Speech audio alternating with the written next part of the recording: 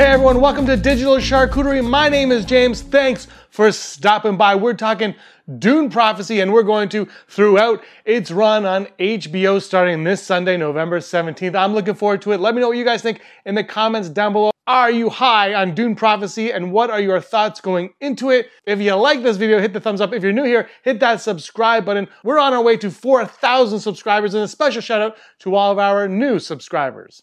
Only a few short days away from Dune Prophecy, and early reviews, early reactions are now starting to hit the internet. I have a friend who actually saw the first episode. I have not been able to. I'm going to be watching it live every Sunday night with all of you and doing a review shortly afterwards. But my friend said that while he enjoyed the episode, it was not his favorite thing on TV. It was not comparable to The Penguin, he said, but also that there's I guess a prologue before it that was more engaging and interesting than the plot that we got in the pilot episode. He's only seen this one episode, so can't comment on the entire season.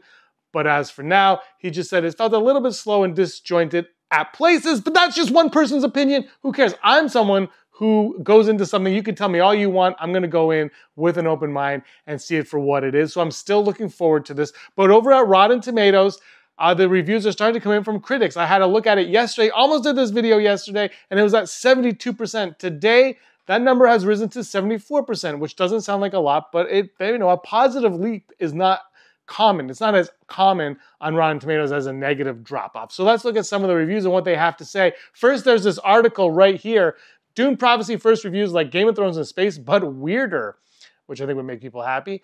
And there's the New York Comic-Con trailer.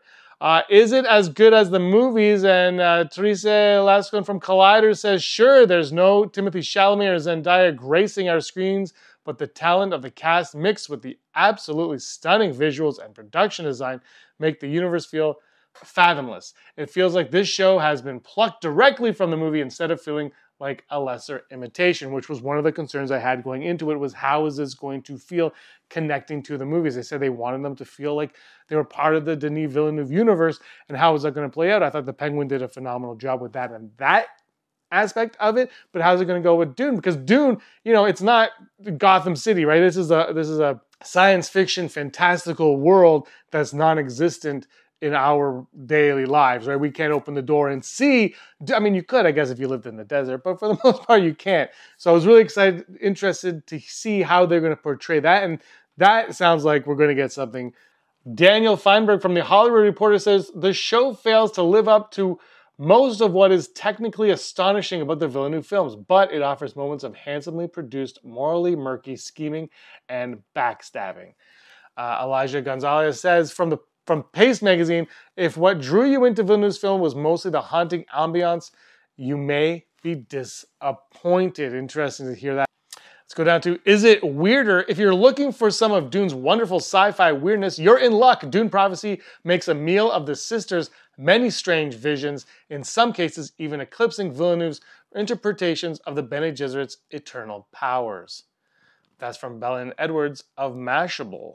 Looper.com, Ruben Barron from Looper.com, the show's horror elements lean into the weirder, more supernatural elements of the Dune universe that the first two movies haven't touched upon quite as much. That is intriguing. The horror elements that we can go into, see a little bit more on HBO. You can do whatever you want on HBO. That's kind of their MO.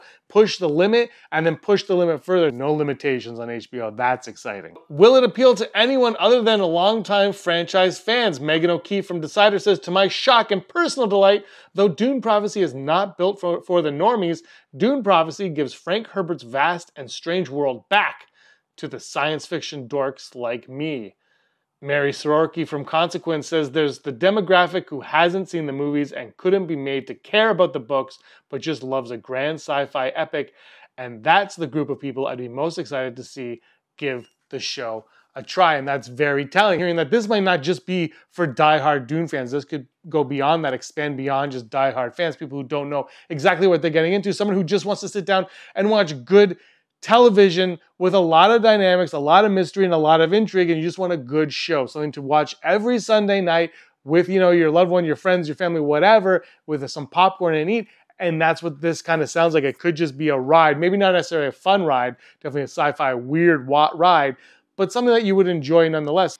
So all in all, the first reactions to Dune Prophecy highlight its stunning visuals, complex storytelling, and deep character exploration. In a basic sense, I think, to be a genre writer, you live to sort of interface with a property like Dune. Earlier this week, Dune Prophecy showrunner Alison Shapker talked to Perry Nemiroff at Collider about the change in name.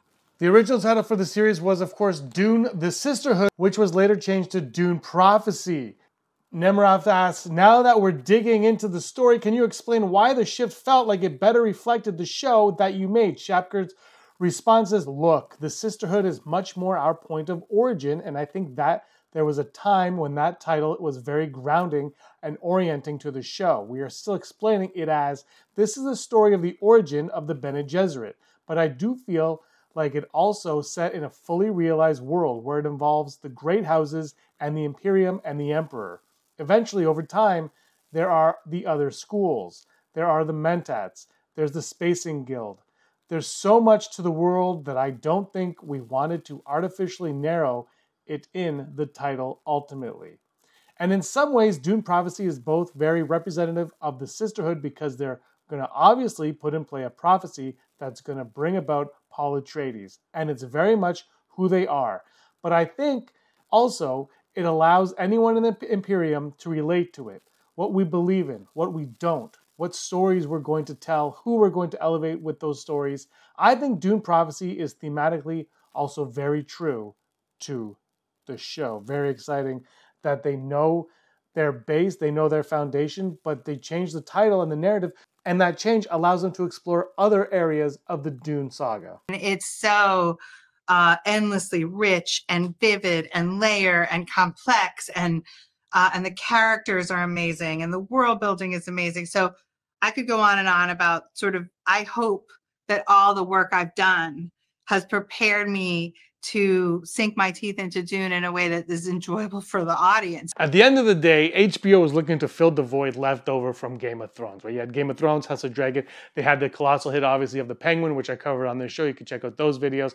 But they're looking for the next big thing. And they're really hoping that Dune Prophecy becomes a massive franchise and something that they can continue and go back to.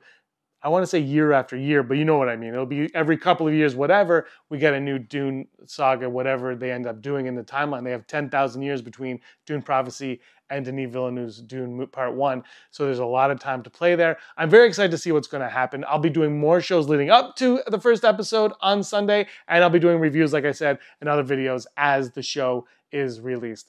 Thank you so much for watching, everybody. Give us a like and a subscribe. Until next time, may be the master of your own universe.